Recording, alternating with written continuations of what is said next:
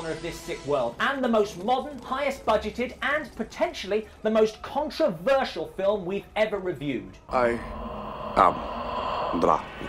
Visually, Bram Stoker's Dracula is a stunning tribute to silent film, and it has some decent jump moments. Hombres en lucha! But let's meet Dracula. Well, nothing in his appearance to excite suspicion, or his behaviour. But how does Mum-Ra the Ever-Living stack up with the original? We'll not let you go into the unknown alone. Within stood a tall old man, clean-shaven save for a long white moustache, and clad in black from head to foot, without a single speck of colour about him anywhere. Rather eccentric Count Dracula. Surprisingly, no mention of his bouffant hair, clown makeup, or wardrobe stolen from Liberace.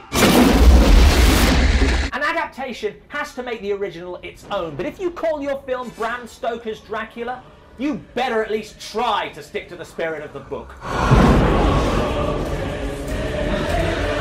The over-the-top makeup also creates a plausibility problem later when Keanu Reeves' laughably accented Harker I have offended you with my ignorance, Count. recognises the rejuvenated Dracula. It is a man himself. There! Look, he's grown young. Just like that! No doubt! No wondering what happened, or if, oh, I don't know, it might just be someone else. I'm very sorry. Then there's the plot. Having called his film Bram Stoker's Dracula, Francis Ford Coppola then jettisons much of Bram Stoker's plot in favour of one from Blackula. The Across the Centuries love story is nowhere to be found in the book, but it's the cornerstone of the 70s blaxploitation classic. No, oh, I cannot let this be. So while Harker struggles for his life, Mina gets to know Dracula. Perhaps I'm a bad, inconstant woman. I don't think there's any perhaps about it. No. I mean, obviously you pity anyone engaged to Keanu Reeves' compelling impression of a lump of wood with a floppy wig on top. We can be married when I return. But still! And I know much of the original remains. I will be one of those who benefits from your generosity.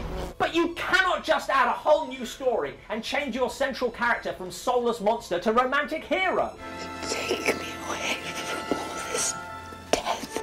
It's about as faithful to the book as Mina is to Jonathan. A lot of this film is love it or hate it. The drag queen costumes, the hopelessly un-Victorian sexuality. Like a wild stallion between my legs. You're positively indecent. The characters who feel the need to voice their every waking thought. My sweet prince. Jonathan must never know of us. The performances straight out of the Nicolas Cage school of subtle acting.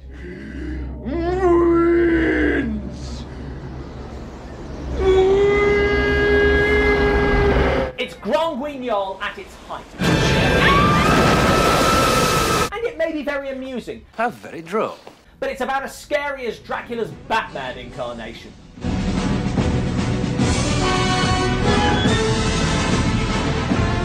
Now, if you enjoy this gaudy, high-camp, everything turned up to 11 interpretation, that's fine. I've got no argument with you. I've seen many strange things already.